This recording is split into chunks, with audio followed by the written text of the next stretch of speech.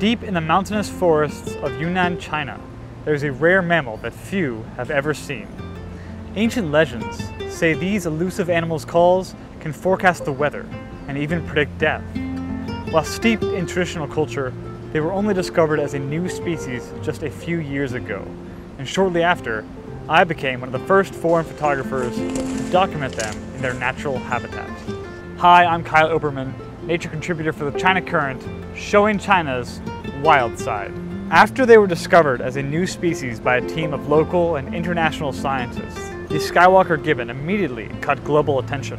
In fact, they earned this name partly because the scientists who discovered them were Star Wars fans. But there was a dark side to the news. In 2017, there were less than 300 Skywalkers in China. The excitement of their discovery was immediately tempered by the pressing question about how to safeguard their future. Belonging to the ape family, gibbons like the Skywalkers are most easily differentiated from monkeys by their lack of tail. In fact, they are some of our closest genetic ancestors. But around the world, gibbon species are increasingly threatened and even facing extinction. In China, gibbon habitats once extended across much of the country, to the extent that they were romanticized by poets across ancient China. But deforestation has destroyed much of their traditional range.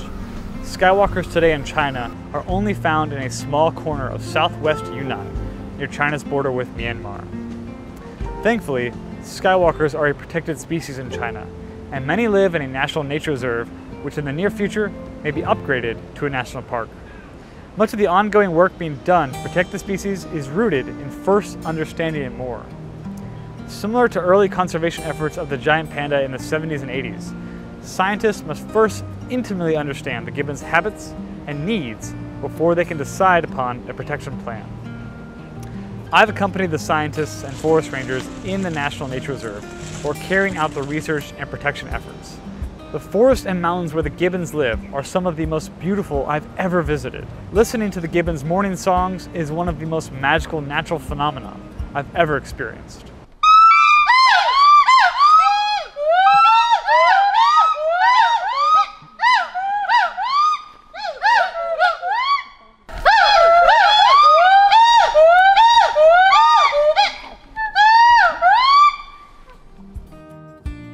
Currently, while less efforts are needed to protect the gibbons inside the nature reserve, local grassroots groups are working to raise awareness for gibbon protection in communities and villages next to Skywalker populations outside of the reserve. Educating young people about the ecological value of the gibbons, as well as listening to and promoting the traditional ecological knowledge of indigenous communities in the area, are some of the prime ways the habitat of gibbons can be protected outside reserves. This is part of a broader trend across the globe to recognize and include local communities in conservation. In many areas across China, taboos traditionally warned against hunting or poaching gibbons. With modernization, such cultural knowledge is often lost. But by combining new scientific research with ancient respect for nature, we can better protect nature and the people living close by. With this new path forward, scientists today are now cautiously optimistic about the Skywalker's future. I'm James Chow. You're watching The China Current. Follow us on social media @The China Current.